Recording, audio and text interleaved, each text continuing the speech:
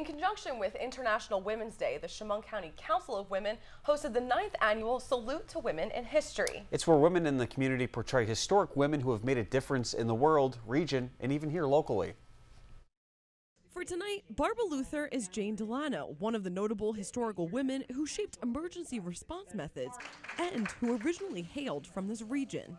She's from Montour Falls, New York, around the corner from here, and she was born and raised there.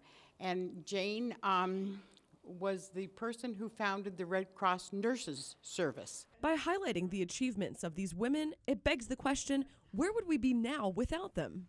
We'd be poorer. I mean, not poor, monetarily, but poor in services. These women nurtured and just made differences in all kinds of fields.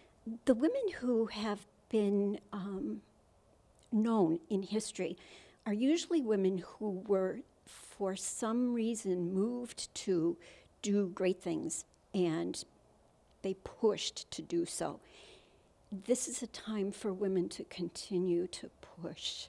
Organizers hope the presentation can bring to light inspirational women for the younger generation to look up to. Well, these women are the role models for our girls today.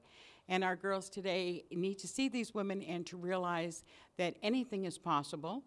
They need to get their education, and then they can just do what they want to do and make a difference in the world. I think it's very important, not only for the women of today, but for the younger girls of today, that they can realize that if they pursue and work for it, they can achieve whatever and accomplish whatever they want to do.